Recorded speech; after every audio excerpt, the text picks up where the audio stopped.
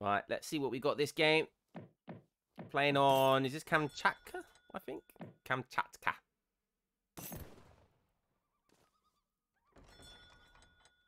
The content stealer. The #1 content stealer. Of course. I like to call it content recycling. Content recycler. Just because I'm coping. Alright, what have we got here? We've got Big Ungus playing as Brits. Going up against Kaleli's Sweden. Let's see what both of these guys have got in store for us. Ungus clearly practicing for the upcoming tournament. I don't think Kaleli... Kaleli was in chat. Kaleli, are you, have you signed up? I feel like you should. If you haven't, I feel like you should. Kaleli definitely one of those kind of not mid-tier but high-tier players that can definitely take games off the top players. I didn't. You should have done. You know, there's a couple of groups where if you got fortunate in the group, you know, you could have gone through definitely. Okay, Ungus does have VC, 3 villagers. No food, but 700 and 600 wood and gold. And then just pretty standard. 3 rockets with 2 infinite rockets. Good to see, good to see. Does have Yeoman. All the upgrade cards. So look at Kaleli. Okay. 1v1 and you have Team Fallon Mine. Team 1 Prospector Wagon. Mines last longer. Oh. Wait a minute. That's actually quite good. So, this gives your whole team 1 Prospector Wagon. But does the gather yield? That will be for... Oh, so it doesn't... Okay, I'm following. So the gather yield for your team is 25%, and it gives each... So if you're in like a 3v3, and you've got like a German and a Dutch player, that's OP as fuck. That's OP in 2v2 and 3v3s. That is really good. 2 mines better? What? Not in a 3v3, it's not. I mean, it's not a particularly good 1v1 card. Obviously, it's not a good 1v1 card. But in team games, that seems overpowered. I do over-egg that term, I have to say, but that seems like a really good card. 600 wood, 700 wood, 600 gold, 700 gold. No blueberries. That feels... You've got to have blueberries, surely, in a 1v1 deck. Does have ironworks. Does have the 4 mines, hacker pellet. Interesting resource cards. That's a lot of resource cards to have. Maybe we'll see. Oh, we've got 2 forward villagers. That looks like they're going to be for barracks. Oh, he's going to see it. Oh, look, we've got female villagers everywhere. Damn, girl. Swag, sway, swag. Look at that swing. Look at those hips. From side to side. I say this every time. Every time I look at a female villager. Who was I saying was thirsty ever? My God, I'm thirsty. Jesus Christ. What we got here? John Flinders. Ungus has reached the commercial age. Both these civilizations have decent age up times. In comes a barracks with 2 villagers. 700 gold is your first card. Wait, what? Oh, is he going to go the double racks? So he's built 2 extra torps in age up. So he's played it pretty standard so far. Yes, he is. Wow. Great scouting, though, by Ungus. Ungus is going to see this. So everyone now on food. Everyone on food.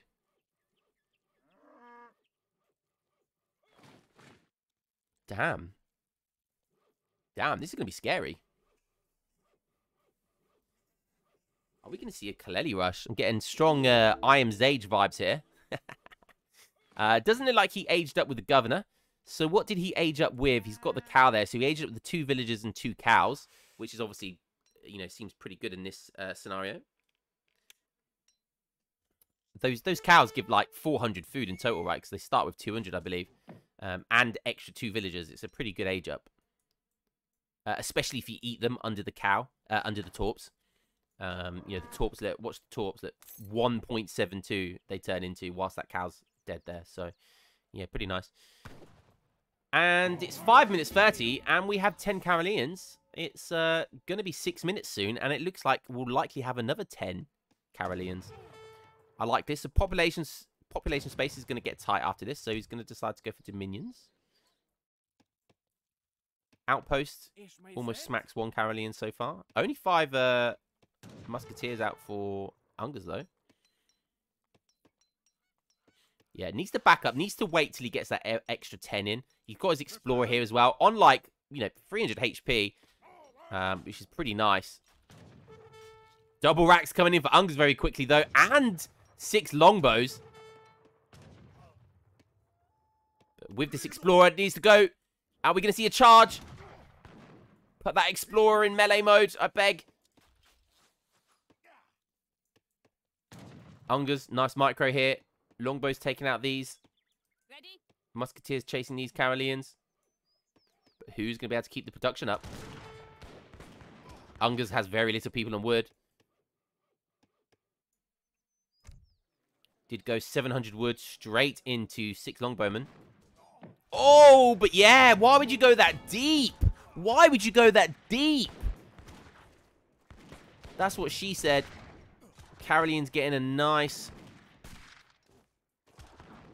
Yeah, like when Caroleans get this close as well, because they have that faster attack, 2.5 rate of fire, especially if they're in melee versus longbows. Oh, they're going to do so much damage. So much damage.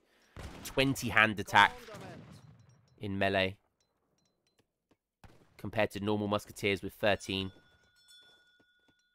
Gotta be careful. Okay, Kaleli, there's where the Dominions have gone. 6 musketeers now coming in. Unger's getting a little bit worried. He's shipping another military building, military unit shipment. No 4 vills, nice. No 600 wood. He's on 32 vills. Steel traps coming in though as well. So his eco's not bad. Eco's not bad. Compared to 24 vills / what, 8 torps. Yeah, ecos are pretty neck and neck. I don't think there's a market here. No, so there's no hunting dogs or anything like that from his side. So maybe quite good for... still probably quite good for Ungers. But Ungers potentially can throw this really hard. If we see the 2 lever cannons come in next as well, that could be something else. 10 Caroleans coming in. There they are. Boom. I love Carolean's melee attack as well. The animation. They just got like those really like fencing swords. It's like hiya, hiya. Like Captain Hook fencing. It's really cool to see. But getting absolutely melted. And they do in melee mode. You know, they do because of that extra melee damage that they have. They absolutely destroy musketeers. Same HP, same resistance. But these do have higher melee attack. They do have less ranged attack, though, so you definitely want to range attack. Although Caroleans do have that faster attack rate as well. So, yeah, Carolean's just a good unit. Carolean's just a great unit. Unger's giving it brave. Unger's giving it the "Are you ready?" I'm not sure what the timing was about there, but it looks like Kaleli needs to be saying it to him. 2 leather cannons coming in now. How is Ungers going to deal with that? How is Ungers going to deal with that? The score's slightly ahead for Ungers. I don't know. Now it's Kaleli. Reese is really close. He does have that outpost to contest with. I think Minutemen's already been shipped as well for Ungers. I'm not sure. Have Minutemen been shipped? I'm not sure. I'm not sure if Minutemen got shipped. He's going for the HP. Yeah, now it's starting to look like a really scary mass. It's just the lever cannons, man. Oh, no, no. He could have gone in. But he's baited him. He baited him, and he got got 3 shots off in total. Ah, oh, beautiful bait. Beautiful bait. And obviously, he can pull trick here as well. Oh, 10 more coming in. Oh, now he's going to get sandwiched. Oh, now his Musketeers are splitting. Minutemen coming in, though. Are the Minutemen going to be enough, though? Oh. He's going to be enough to take 1 down. Nice play with the Minutemen. He could get TC fire range as well, almost. Yeah, Caroline's going to melee. Kaleli knows that they've got a really good, nice bonus in melee mode. Minutemen just about taking out the second lever cannon. So the Minutemen MVP, if they win this. Now he knows that there's no more lever cannons to deal with. Likely there's not going to be any for a while. So yeah, now he's just going to go pure longbow, which is nice.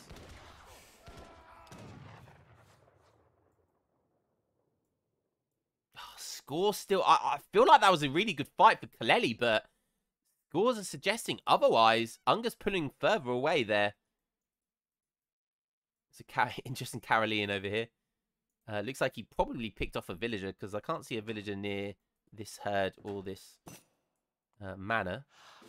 Now getting more buffs for Musketeers. So, yeah, these Musketeers now pretty scary. 14 hand attack, 26 range attack, and 173 HP. So they would definitely be beating these Caroleans. Ooh, but more torps going up. So what's Kaleli shipped then since the 2 lever cannons? It looks like he's gone for 700 wood. He's gone for 700 gold. He's gone for 600 gold as well. Not sure in which order. He does have a market down. Torps, you know, population looking pretty good. Slowly but surely getting there.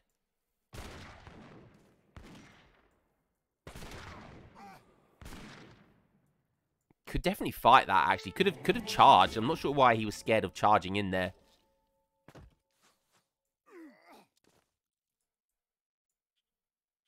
Okay. What's up, big robot? Yeah, he does. We've discussed this, Risotto.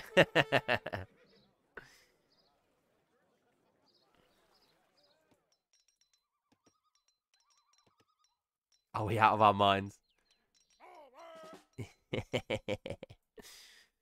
Ungas is worried right here now. Losing another villager. 36 vills for Sweden. So again, he's doing all right with the villager count. I mean, Ungas is on 44. He does have another 5 or 6 manors to reproduce. So if he can get them out, his villager count will be looking pretty good. But Torps, you know, they go brrrr.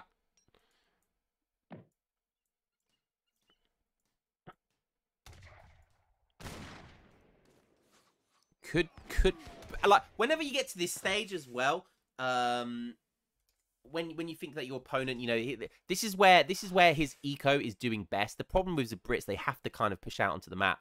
But at this stage of the game, you kind of potentially just want to kind of wait it out and just try and wait for Torps to die, because they eventually will. But look at this Caroline mass right now. It's shipping 3 Hussars by the looks of it as well. And I think diving half of them into melee. The other half, look how many there is. Oh my goodness me. And I think with that, that's going to be impossible for Ungas to hold. Are we going to see a Kaleli win? 2k score up.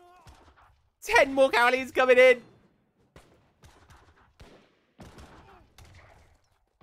I think it's just hopeless at this point.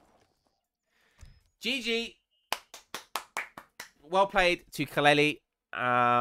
Interesting build with the rush. I've been saying this for a long time. I feel like Sweden, against a lot of their matchups, need to be doing this. They need to be rushing. Because that's, you know, shipping resource cards and things like that. Because that's what they seem to do best at. What could Ungas have done? Now, guys, if you're playing against Sweden, right, especially if you're getting Age 2 rushed, can I give you Brit players a little bit of advice? Build fucking Grenadiers. Why does no one build Grenadiers versus the most Musk civ in the game. Why? Why do they not do it? He's even shipping these cards. He's even shipping Team Grenadier Guards and Scots Guard. And what does that say on it? Oh, look. Grenadiers. Grenadiers. Bro, I'm telling you. Grens destroy Cavalians. Longbows can do well, but longbows are very susceptible to getting charged, whilst Grenadiers have a very strong melee as well. So you don't forget that. Grenadiers have very strong melee attack.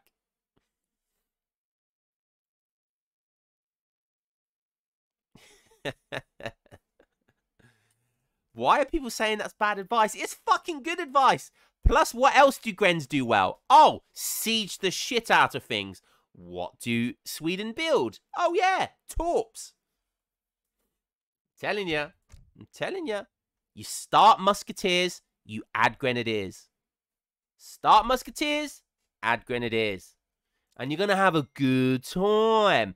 Plus, I'm pretty sure lever cannons do 0 damage to Grenadiers. Like, I'm pretty sure they suck versus Grenadiers.